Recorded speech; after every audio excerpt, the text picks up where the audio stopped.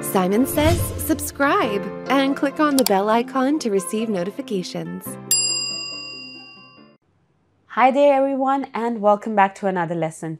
In this video, we are going to learn how to add emojis to your Excel data. Adding emojis is something really fun in Excel, and it makes it pretty convenient for you to see the changes, especially when they are in terms of positives and negative percentages. So here I have as an example of what it looks like when you have emojis added. So I have added the smiley faces with the percentages which are positive, and with the negative ones, there is this angry face coming. So let's jump in and check how this is done. So right over here, I have a list of products and their sales done in 2021 and 2022. In the very last column, I have the percentages. Some of them are in positives, some of them are in negatives. Now, if I want that all these percentages are represented with different colors, meaning green showing the positive change in percentages and minuses or the negative values being shown by the red, add an angry face. So what do I first do is I select all those boxes, all those cells which are categorically having the data I need to change into emojis.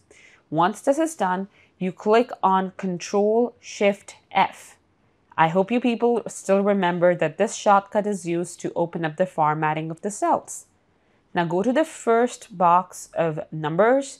Once you go there, click on Custom, and here you got to add a special sort of formula. The formula that we're going to apply is having long bracket, type in color.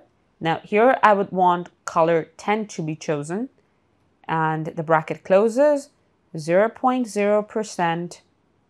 Here I need to add an emoji after adding a space. Now the emoji dialog box or the pop-up comes when you click on Windows period. So you click on Windows and period, this would appear. So let's say if I want to add this laughing emoji or beaming face with smiling eyes, so I would click on it and you're going to see it's going to be added. Once this is done, I'm going to put a semicolon. I put a semicolon. I'll again open up the bracket, type in color 3, close the bracket, and then I'm going to add minus 0.0%. And at the end, I want to add the emoji which is sad. So once again, I'll click on Windows period or Windows dot, add this emoji which pretty looks sad and angry.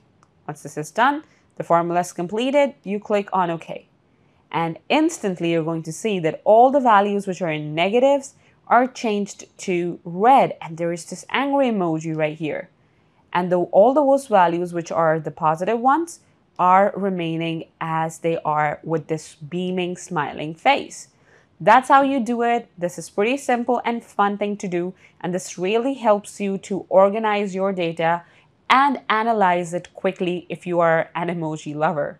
So that was all. Thank you very much. See you in the next video. If you're not a subscriber, click down below to subscribe so you get notified about similar videos we upload. To see the full course that this video came from, click over there. And click over there to see more videos from Simon Says It.